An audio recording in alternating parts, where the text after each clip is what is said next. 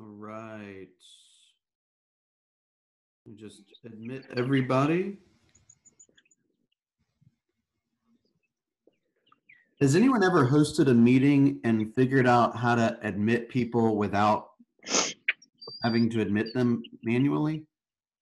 I imagine it's a setting, but I haven't been able to figure that out yet. Yeah, Bill, I did that the other day with Stephanie and Kathy, and there was a button on the side that just said add a person. It was like a blue button. Add a person. Yeah, it was like add, and then it's like a little person icon.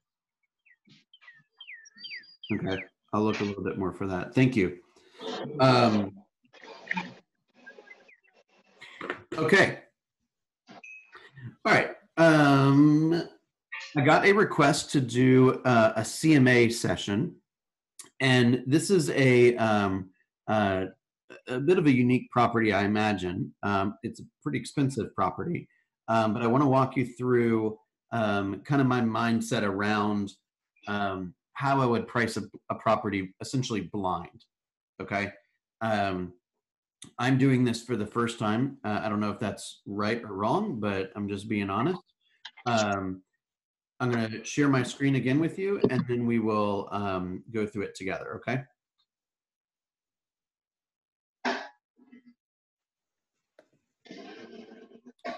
Now, I'm just going to do I'm just going to show you a bunch of things and kind of walk you through a number of different ways that I might price this particular piece of property, okay? So, a couple things. First of all, here is the address. It is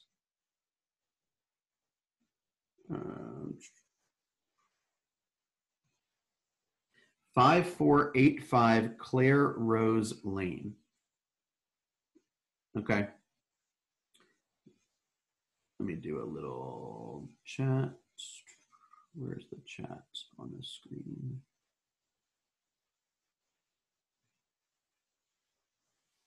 Okay, so Claire Rose Lane. So honestly, the first thing I'm going to do, and I know this sounds, there was one other thing I wanted to talk about at the last session. I'm just going to say it here really fast. Did you guys see that little image I posted last night about all the major real estate company stocks being down anywhere from 20 to 40%? Yes, that was unbelievable. Okay, that's what happens when somebody else controls your company. Okay, plain and simple. Remax is a publicly shared company. Coldwell Banker, Century 21, Better Homes and Gardens, ERA, they're all publicly traded companies as part of Realogy. You guys, it's unbelievable what happens. 40% drops in Realogy stock yesterday. Their market cap right now is like barely 400, it's less than $400 million. By the way, that's Coldwell Banker, Better Homes and Gardens, ERA, NRT, which is the largest real estate company by volume in the world, I think it is. These are huge brands, and their market cap is $300 million. That's unbelievable. Okay, when you have a privately held company where you have no shareholders, guess who gets to make the decisions? Us. Okay. So if you just lost a couple $100 million in market cap overnight, do you think that's the kind of company that can go drop $1 billion on a tech platform? No. Does that make sense?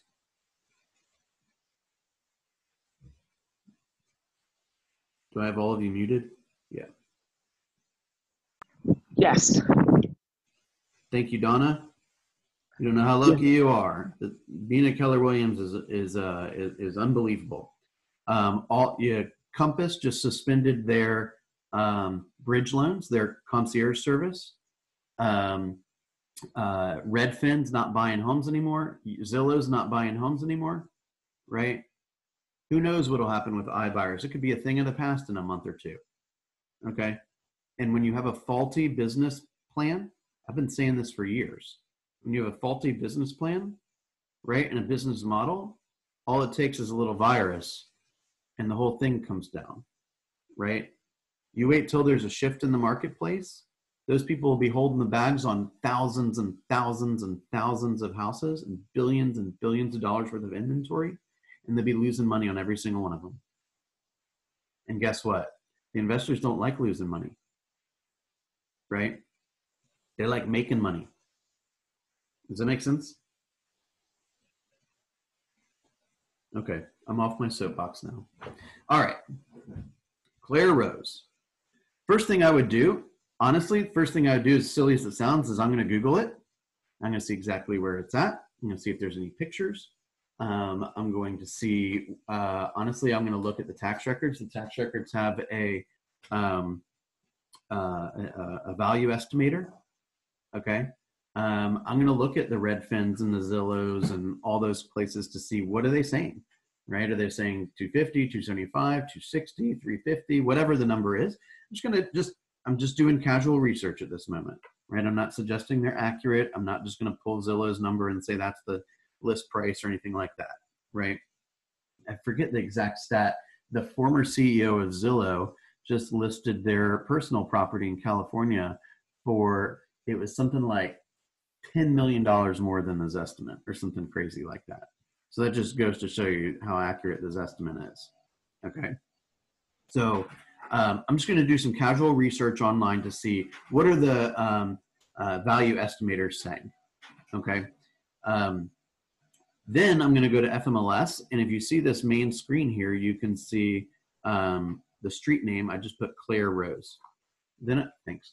Then I went to the left here and I clicked on all these buttons: active, active under contract, coming soon, pending, hold, withdrawn, expired, closed. I want to see everything that MLS has got to say about this street. Okay. Then what I'm going to do is I'm just going to hit the results. Okay. So here, what I've seen is there's 3 properties. Let's just do a really quick look at where this home is. You can click on the address for that. Now, oftentimes you might just be able to search the neighborhood and that'll give you everything you need to know. Okay. In terms, because especially if the home is, relatively similar to other homes nearby, right? So if you look, this home is off Glen Arrow, which is probably one of the most prestigious streets in the city, right? It's over in Sandy Springs. Chastain is right here. You can see. By the way, I have a townhome available for sale, right? Where would that be? Right around here. It's in very good condition, freshly painted. Y'all are all on mute. I can't get any laughs or nothing. I don't want you to hear me breathing hard, trying to run and listen to you. The Chastain Park is right here. See that? Okay.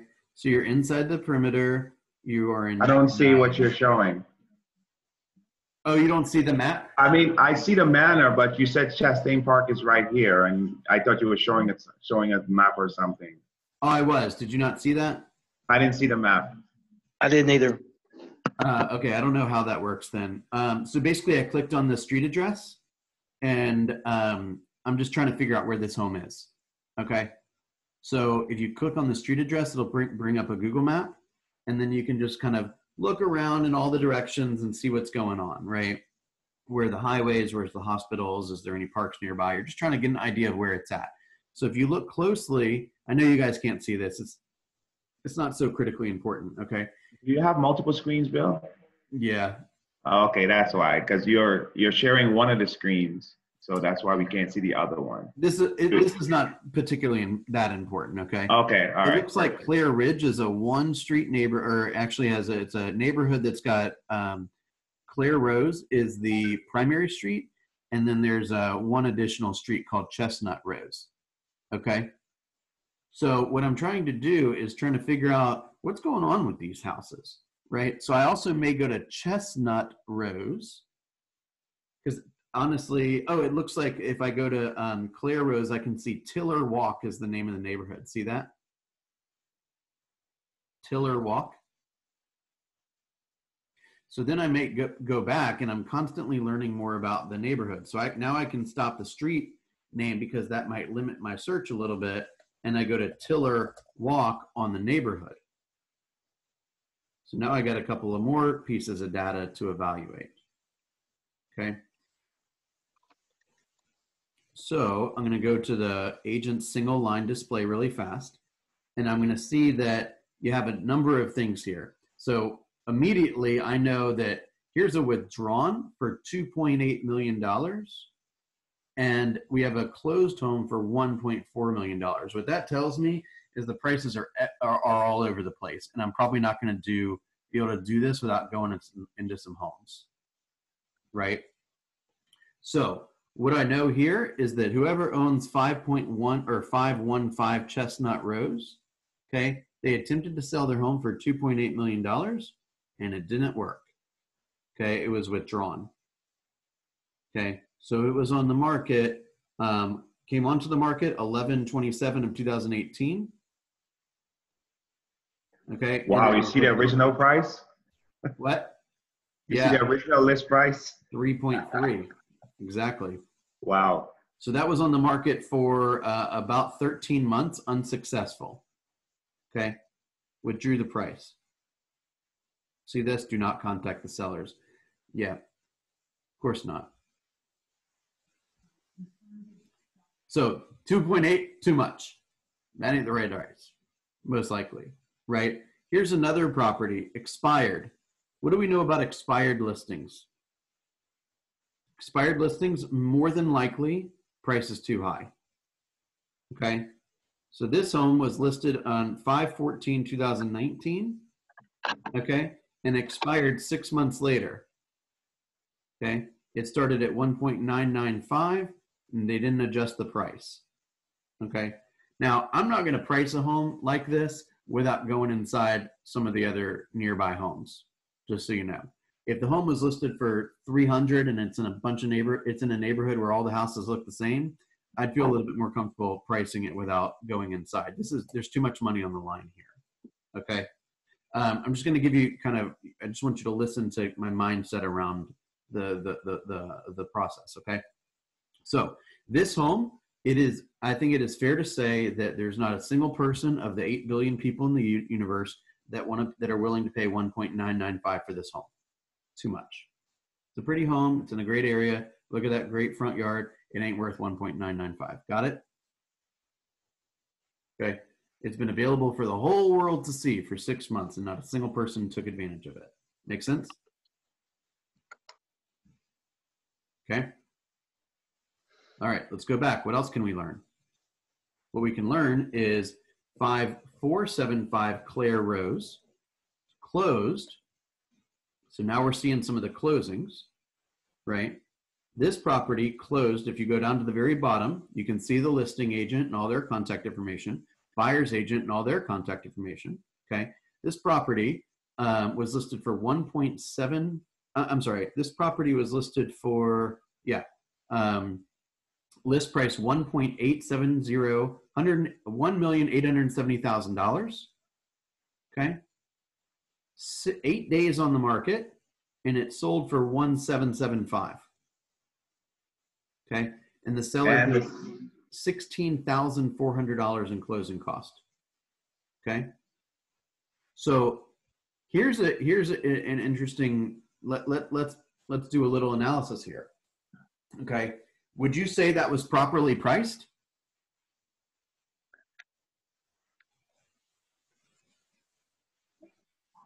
No. Why not? Well, they dropped off like 5% of the sales price, right? Plus they pay a concession. I think yes. I think yes also. So keep in mind about 2/3 of sellers are going to pay closing costs. Yeah. And that stat is updated every quarter through Chartmasters. So paying a concession of closing costs is not out of line. closing costs for this type of property are probably 50 grand. I mean, it's a lot of closing cost. Okay, so paying 16 grand it's a drop in the bucket, really. I know that sounds crazy, but it is. I would say a good price is one that gets a contract, right? So 1.87 was close enough that it got activity quickly, it got good exposure, and it got what it really wanted, which was a buyer, right? Now, was a buyer willing to pay 1.87? Didn't appear to be, because the winner paid 1.77. Make sense?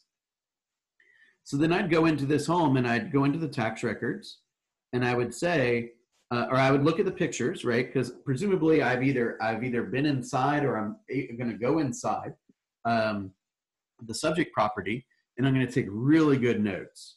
I might even take some pictures if they'd let me, right? Because a news said the condition may have been good too. Right. So we're going to go and look in the pictures, right? So we're going to look and we're going to see, you know, hang on, I got too many things up here.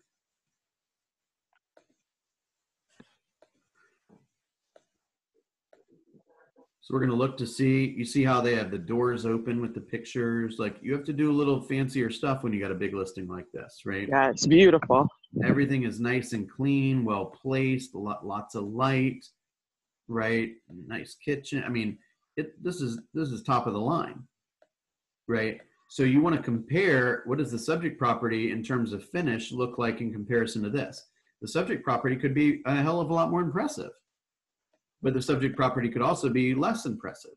What we know is that this place, the argument is it's worth 1.77. Make sense? So now we need to then look at, hang on.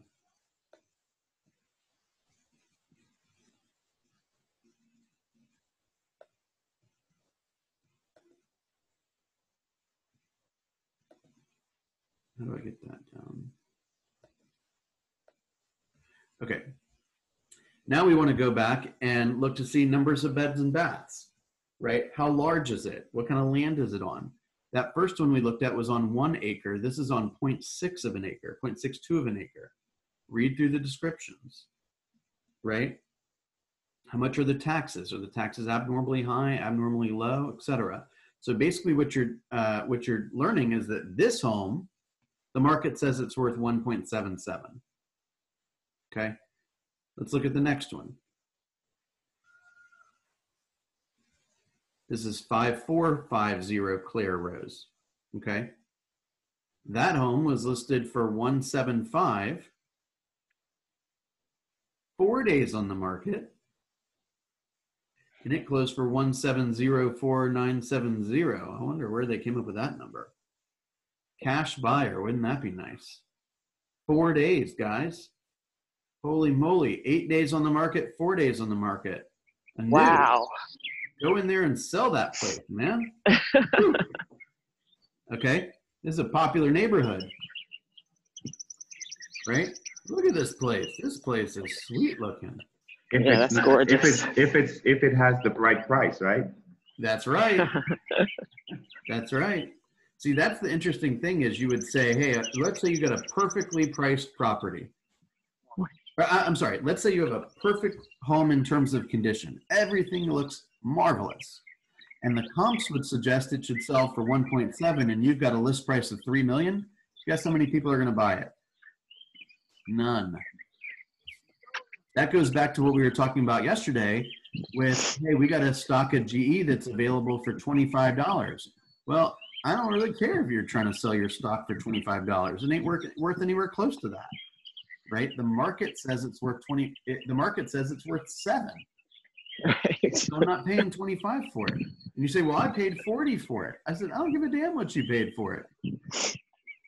Right? The fact of the matter is the market suggests it ain't worth that. Right? And like we've been saying for days, the evidence and the statistics are going to show you everything you need to learn. Right? Because if this place was worth $2 million, most likely somebody would have come out of the woodwork and paid $2 million for it. right? But it ain't It's worth it. beautiful. Right. It's It's worth beautiful though. 1.775 or whatever that number is, 1704, right? So you can look to see how many bedrooms and baths are there, how large is it, how large of a piece of land is it on? See what I'm saying?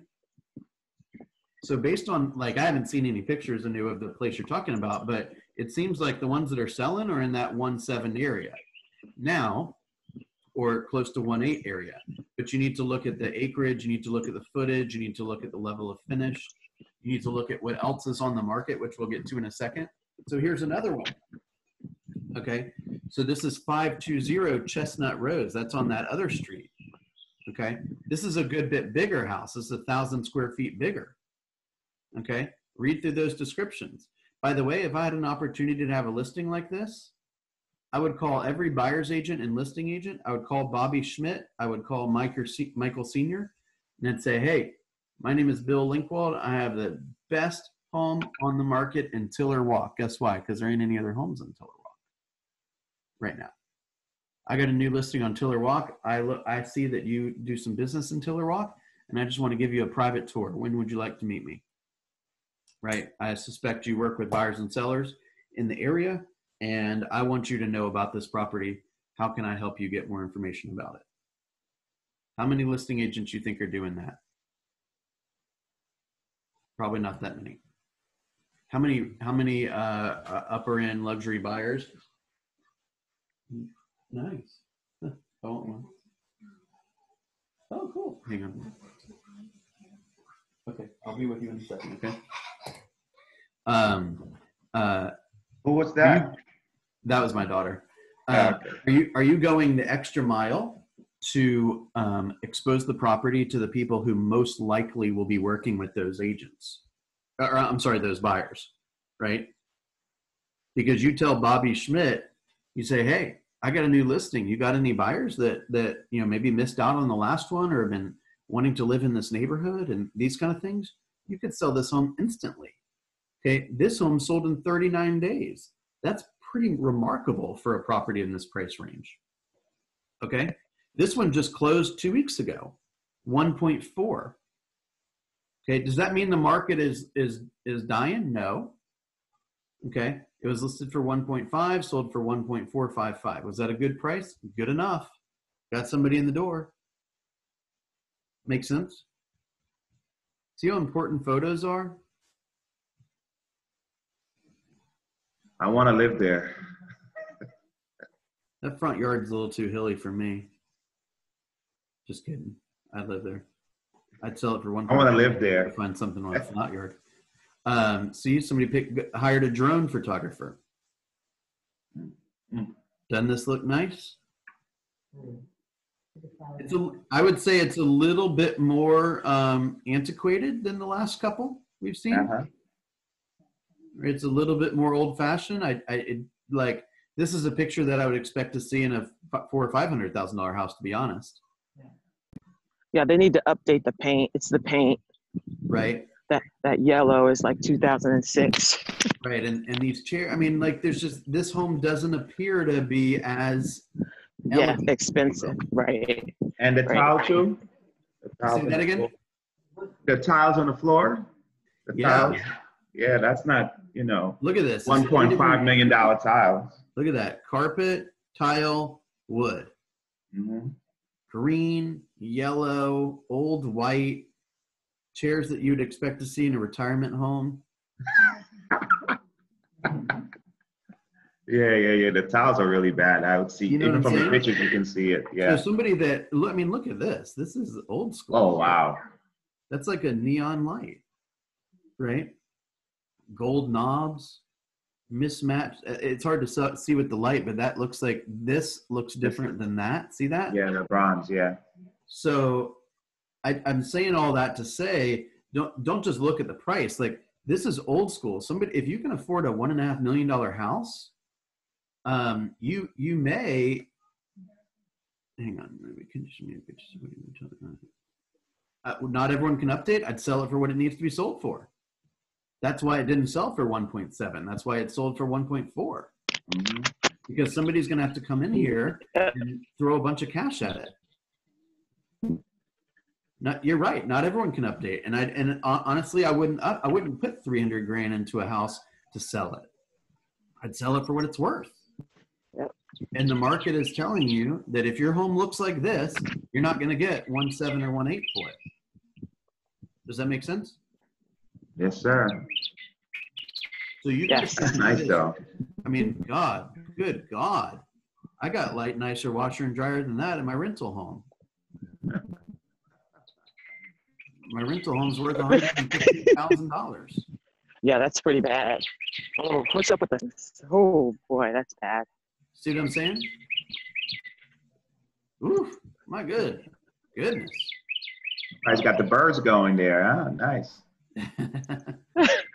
So look how important this is. You see what I'm saying? Oh my goodness, you got to get that gone. Woo. See? That's nice. They should have that as one of the leading pictures. Look at this tile, this ceiling. This is a $1.5 million house. Right. Look at this old green countertop and stuff. I mean, look, I'm not trying to. It is what it is. My point is, I didn't even know they it put looks like those a in. $1.5 Wow. million house to me. Right. At home, you know. Yeah. Right. She comes out. I guess they're thinking location, location, location. They are. Maybe. You can't get a better location than yeah. this. Right. Okay, and they got phenomenal exterior. Okay, Right. but the fact of the matter is, it's not worth 1.7 or 1.8. Okay, so let's just pretend that you've been in this house and it looks a little closer to the 1.7, 1.8 sale and less like the one we just looked at. Okay, and all of the reporting from all these other websites is saying 1.6, 1.7, 1.8, something like that. So now you're starting to think, okay, it's probably in that 1.7, 1.8 neighborhood. So then I would go out and I would put in the address and I would say, how about 1 mile from the address? What's the address one more time? Hang on, let me go back. All right, 5485 Claire Road. See how it auto-populated? Oops.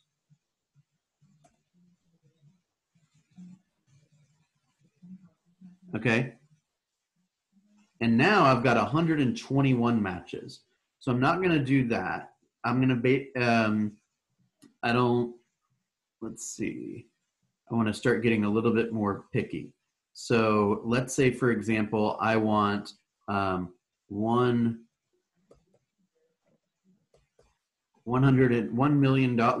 million and higher. See that? Did I do that right?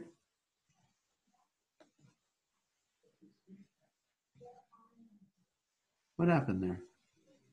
Did you have 12 million or higher, or is that 1 point? Oh yeah, it's got too many zeros. Yeah. Sorry. All right, now I'm down to 59 properties. Okay, so let's say, for example, that the home has a basement, or the home has a pool, or something like that. Something that's going to help me identify that's going to eliminate some properties. So basically, I could go in here and if I was tasked with pricing a property like this, and I could make $40,000, $50,000, $60,000 from selling this, and I could potentially make it in a couple of days. You better believe I'm going to spend a lot of time combing through these homes, maybe going in and out of a bunch of them. Bill, could you also limit the time frame? You know, like the 180 days on the other side of the. Yeah, I saw that. For this kind of property, I think I'd be at 180 just to. Okay. Just to see. You know, let's try that actually. We're just kind of messing around here for a second. So let's say that we want to go to 90 days for all of these.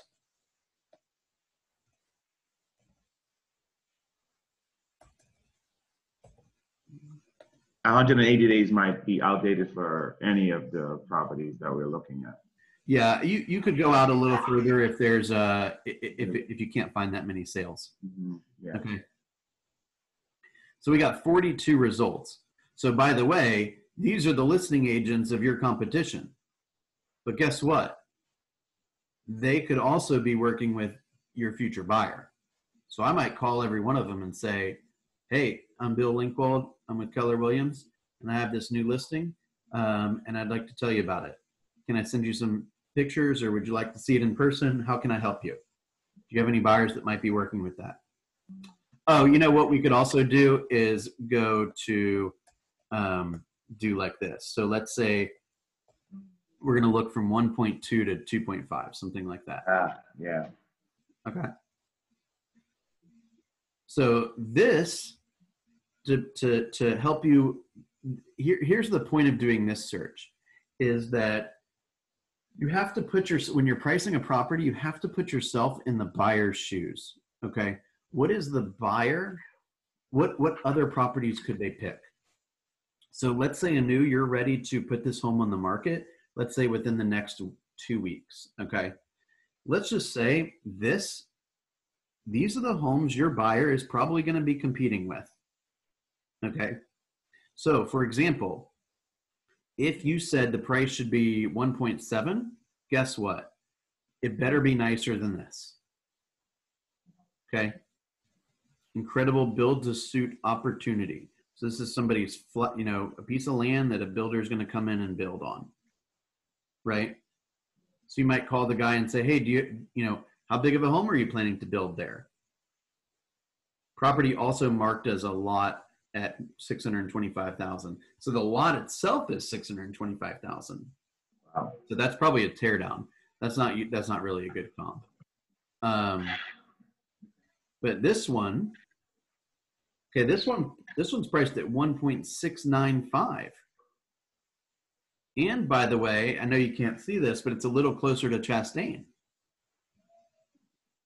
Okay. So you might say, if I want to get 1.7 for my subject property, now it's also off of Powers Ferry Road. And I got to tell you, if I could afford a $1.6 million house, I wouldn't be anywhere near Powers Ferry Road. I'd be off in the woods somewhere. Right? But you got to beat, the only way you're going to sell that home for 1.7 or 1.8 is if it's nicer than this one. Does that make sense? Because this property, a buyer can buy for 1.6. Now it's got some outdated features as well. Right? So what you're trying to do when you're comping a house is basically finding a couple of properties that are more impressive and finding a couple properties that are less impressive. And that's going to include the size, the land, the price, the area, all of that kind of stuff. The number of beds and baths, whether it has a basement, what kind of finishes does it have, how long has it been on the market, all these kind of things, right? So what do we know about this particular property? We say, oh my gosh, it's a nice property for 1.695. Well, is it? Let's see. Okay. If you click on this link right here, this link right here, listing history. I don't know if you guys can see this, but it pops up and it tells you what's been going on with the listing. So this listing came onto the market on October 28th of last year, and the price has not changed since, right? So that's November, December, January, February, March. That's 5 months that the whole world could have bought this home for 1.695, and we know that if it's we would assume that if it's well priced and it's in great shape, it's going to sell very, very quickly. We have evidence of that, right? Well, yeah. This property may not be worth 1.965. So right? Bill, I got a question. Doesn't the chart master say that properties over 900K typically takes a longer time to sell? Like, I know we've seen evidence in this neighborhood that it takes 4 and 8 days, but typically doesn't it take longer to sell? So it doesn't necessarily mean that it would be outdated or overpriced, right? That is yes. The answer to your question directly is yes. You're only looking for one buyer.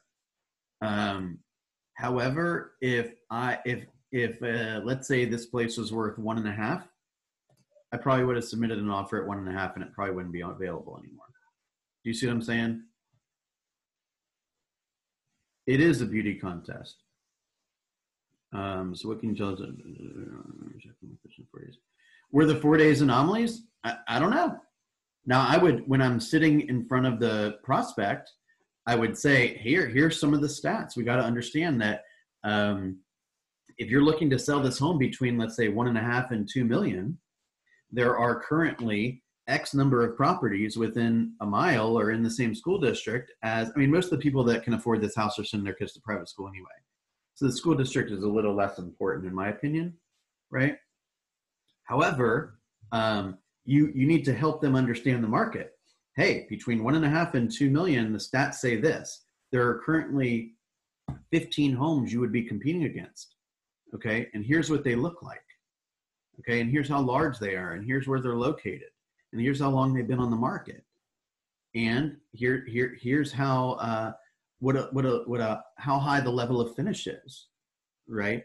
And by the way, between 1.5 and 2 million, if we go back here, we could say there have only been, or actually here we do it.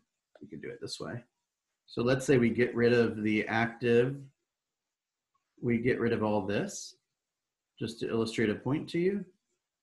So how many of these homes have sold in the last 90 days? Only 5. And what did they sell for? Right? So you want to look to see, oh, here's a home on Dupree Drive. Right?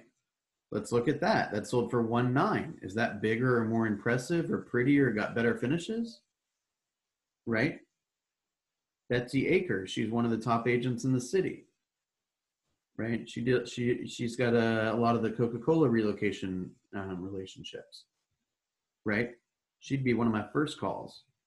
Hey Becky, new man in town. It's Bill Linkwald. I got this fancy listing. You got a buyer? Let's go out to lunch and talk about it. You see what I'm saying? Wouldn't it be nice if Becky Akers had a buyer for you and all you had to do is tell her about it? Oh, this one was 76 days on the market, right? That one you just looked at? 76, exactly. Yeah. So if we just take a quick look here, that one was 39. That one was 20. That one was 4, although it was new construction. So that's not worth looking at. That they just probably put it on the market so that they could take it off the market, or so they could put it pending. Yeah. That's a interesting looking house. 139 days, right? So what's active? What is it competing against? What's pending? What have buyers chosen as the winners, right? What's the best of the available homes? And what's sold? And meanwhile, you got to pretend like your listing is on that list, right? So Anu, let's say you're a buyer and you can afford $1.5 million or a $2 million home, right? Why would I choose the home you're talking about? Well, I'm only going to choose the home you're talking about if I review all the sales data and I confirm that I think that is a fair price. If I review all the pending data and I confirm that I think that's a fair price. If I look at every other option that's available within my immediate needs, and I think that your home is the best value, right? And even if I'm off by $100,000, if it's pretty, it'll probably go, right? That's I listed for 1.8 and I sold for 1.7. No big deal. But I would go in with him and say, look, I need you to understand that here are the stats for homes in your area and your price range. Like there's not a lot of buyers out there that can afford a 1.8 or $1.9 million home, right? Buying a $300,000 house is a whole lot different. Does that make sense? Yeah, I had a question, Bill. Yeah. So you had mentioned before about one of the locations you would not live on that road. So it prompted me to think. So if you had a listing and it was on a very busy street, I'm assuming that Powers, whatever road, was very busy. And so how would that impact your pricing? Would that, cause you to lower the price then? Or would you still put the same price if your market analysis said 1.7? I think it's a factor, just like all the other things are a factor, right? If you had two identical houses, one was in a neighborhood and one was on a main street, I think most people would pick the one in a neighborhood. Okay. But you can't. I learned a lesson very, very early in my business, right? And it depends on what's sold, right, and what's available, right? I learned an important lesson very early in my career, and I was meeting a person at a new construction neighborhood, and I was pretty early, and my client hadn't shown up yet, and so I was getting walked around the community by the salesperson, and so she showed me the first floor plan, and then she showed me the next floor plan. Well, the next floor plan was smaller, and in my personal opinion, it was choppier, right? The rooms are smaller, it was less open, and it was more expensive. And I asked her, I said, I was stupid. And I asked her, I said, why would anyone choose this if they could have this for less? And she looked at me and she said something really, really cool. She said, Bill, some people like salmon and some people don't like salmon. You see what I'm saying? Some people like living on a main street. Some people don't care, right? If all the stats in the world would say that home was 1.8, and you said 1.8, and you said, it's on a main street, and I said 1.7, they say sold.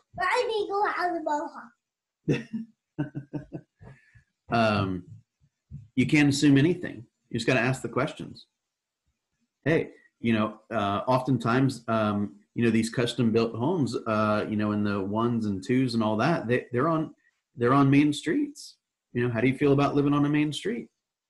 If you find the right property, it's well priced. I'll live on a main street. Great. Ain't no way in hell I'm living on a main street. All right. Well, don't show them any homes on a main street, because if you do, you're not listening. And let me tell you something. Make a really big generalization here. Pretty much anybody that can afford a $1.7 to $2 million home is in some position in their professional life of leadership or management or ownership or something like that. They generally have people reporting to them, and they generally don't tolerate people that aren't listening. Does everyone agree with that? Yep. You have to understand where these people are coming from, right? I have people that report to me and that I serve and that I coach and these kind of things. Like I'm used to making requests of somebody else, and that's getting done, right? And so I'm naturally going to feel that way when I get into a professional interaction with somebody, right? This kind of goes back to what we were talking about the other day about your competition being the Ritz-Carlton. Okay. Do you think that a person that owns a $1.7 million house, do you think they'd be more likely to stay at the Ritz-Carlton when they travel or Holiday Inn? I'm going to assume silence means Ritz-Carlton. Okay. Well, guess what? Okay, Bill, I don't own a $1.7 million house, and I won't stay at the Holiday Inn. There you go. And I'll tell you what, and I say this in all seriousness. I could probably afford $1 million house, and I've never stayed in the Ritz, and I'm never going to stay in the Ritz. And and oftentimes the Holiday Inn is nice to me. Like, I think staying at a hotel and spending a ton of money is a waste of money, personally. Oh, you're missing out. Right. So my point is that, you feel that is a good use of your money, and you are absolutely entitled to think that way. And I personally don't agree with that. So that's why they made both of us, right? And so you got to ask the question, tell me how you feel about that, right? So I can't see how nice the place is if my eyes are closed. I'm there to sleep, right? So everyone thinks differently. So that's an interesting way you said that. Like, I'm not going to stay at the Ritz personally, but guess what? Most of the people that own these kind of homes would. And if you come in with a shoddy presentation and not prepared, they're going to see right through you. The reason they're able to afford a $1.7 million house is because they don't stay at the Ritz. See, a third opinion. What do you know? All right. That's not true. That's not true. Well, we could spend all day debating this one. That's the beauty of life, is we get to earn the money. We get an opportunity to earn as much money as we want, and we get an opportunity to spend it however we want. Make sense? Anyone want to say anything else? Was this helpful? All right, I'm going to quit the sharing real fast. Yes. Okay. Yeah. So I think we'll do this again in the future on a home that's a little bit more kind of predictable, if you will, and help. And I'd love to hear kind of your, have it be a bit more interactive. But my hope is that you kind of got an idea of what the process is. So let me summarize for you. Okay. Process number 1 is do some preliminary research online. Okay. Tax records, the automated sites, all that stuff. Process number 2 is going into the FMLS, and I would look up their tax record, right? Not that it has a whole lot of impact, but I'd kind of like to know what they paid for it, right? I just want to have that in the back of my mind. I want to ask questions like, what have you done to improve the property since you bought it, right? And they say, oh, well, I put a $75,000 pool in the back, and I changed out all the knobs, and we got new HVAC systems and all these kind of things. Okay, point taken. I don't know if that's increasing the value or not, but we'll see, right? If you go put a $75,000 pool in a $300,000 home in a neighborhood that's already got a pool, it's probably not worth 75 grand, right? If all of your neighbors have big flat backyards and you got a big pool there, that may be a detractor to people. They may say, well, God, it's going to cost me 75 grand to get rid of this thing. Or I'm just flat out not going to buy it, right? So then we go into FMLS and we try to see what's going on in the neighborhood, what's going on in the elementary school district, what's going on in the middle school district or high school district, if you need to go out that far based on the type of home it is, right? You want to look for homes that are roughly the same size, roughly, does it have a basement, does it not, roughly the same number of beds and baths, that kind of stuff, right? Then you want to look, then once you have an idea of what that number should be, I would go test it. And what I mean by testing it is by looking at the actives, right? If my home at the price that I'm thinking were to be an active listing and it was competing against this group of properties, which one would I want to go see? Or which one do I think stands out the most, right? Because if it doesn't stand out, they're not going to go get it. It doesn't matter how much marketing the listing agent does. That's the example we talked about the other day, right? You can get gas now for $2 a gallon. What happened if I sold it for $3 a gallon? Would anyone buy it? No. What if I took out front page ads in all the papers and said gas $3 a gallon and had fireworks? We said fireworks wasn't a good idea, but we got balloons and blah, blah, blah coming out the top of the gas station telling people the gas is available for $3 a gallon. Would you buy it? No. So if it's not priced right, it doesn't matter how much marketing you do. You're just telling the world how overpriced it is, right? Same thing. Let's say an iPad, brand new iPad in its packaging, the whole deal, an iPad's worth, I don't know, let's say $1,000. That's what the market says an iPad's worth. No, it's less than that, but let's just say it's 1,000. If I want to sell it for 1,500, nobody's going to buy it. I say, well, hey, it's never been touched. It's in its packaging. It's unopened. I don't care. It ain't worth 1,500. Does that make sense? A classic. Yeah, it's a classic, right? Well, it'll be a classic in like 15 years, but it ain't a classic today. Thank you. So then I want to check it. What's happening with solds? What's happening with actives? What's happening with pendings? Do I still believe that my price initially is right? And you might start to fluctuate. Let's say it's somewhere between 210 and 220. Okay, well now I see this, it's probably closer to 210. Now I see that one, it's probably closer to 220. So you're constantly kind of wavering. And then you're evaluating this up until the very last moment when you put that sign in the yard to say, hey, I think it's going to be 225, but I know you're finishing up the paint and that kind of stuff, and it's going to take 2 weeks to get this home listed. It may, my recommendation may change over the next 2 weeks based on what goes under contract, what sells, and what comes back onto the market, or what comes onto the market. So it's a constant evaluation, because at the end of the day, you're competing. You're competing with every other option that a buyer may consider, period. And if you don't appear to be the best value, they're not going to buy your home. Simple. Does that make sense? Any thoughts? Yes. Yes, Bill. And before we go, before we leave this call, I'd like to ask you a couple of questions about something completely different, if that's possible. Yeah. Good. So I am doing the referral contract. I know you sent me some comments back, and so I need to sign it before I send it over to the other broker? Yeah. Okay. And then I can just, okay, then that's all I need. Okay. Stephanie, would I recommend a seller putting an appraisal on the market? Yeah, honestly, if this price, I'll be honest with you, I would probably get an appraisal for anything above $1 million for sure. Oh, that's a good idea.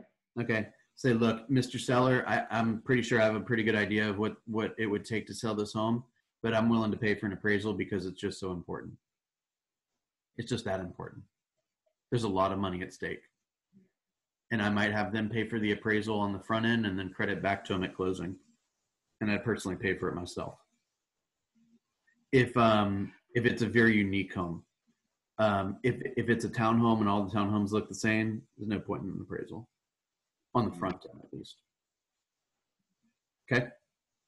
Any other questions? All right, everyone. We'll take a little break and I'll see you back at 11 o'clock. Okay.